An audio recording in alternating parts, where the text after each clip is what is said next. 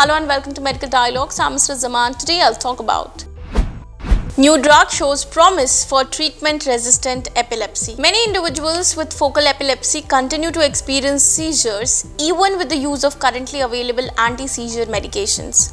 However, a new treatment approach has shown great potential in addressing this issue. ZEN1101, a novel small molecule selective potassium channel opener, was evaluated in a phase 2b clinical trial for its efficacy and safety in the treatment of focal-onset seizures. Focal-onset seizures, also known as FOSs. The study, which took place over an 8-week treatment period, investigated ZEN1101 from January 30th, 2019 to September 2nd, 2021. The trial was conducted as a randomized double-blind placebo-controlled parallel group dose-ranging adjunctive study involving adults who were experiencing 4 or more monthly FOSs despite receiving stable treatment with 1 to 3 ASMs or anti-seizure medications. The research was conducted at 97 sites in North America and Europe. Aspiring to excel in medical journalism and delve into the intricacies of health and medical reporting? Explore our comprehensive course on medical and health journalism available at the Medical Dialogues Academy. Learn from industry experts who possess in-depth knowledge and experience in this field.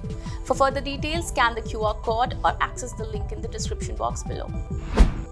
Patients were randomly assigned to one of 4 groups, that is ZEN1101 at doses of 25 mg, 20 mg or 10 mg or a placebo, which they took with food once daily for 8 weeks. Notably, ZEN1101 demonstrated a robust dose-response relationship in reducing seizures.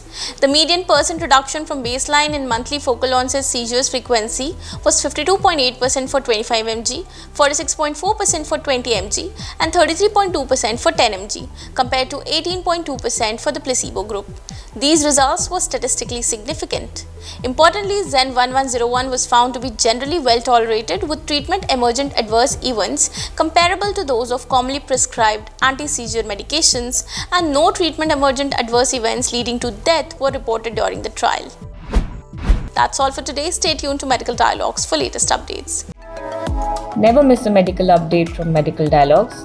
Like, subscribe, and press the bell icon.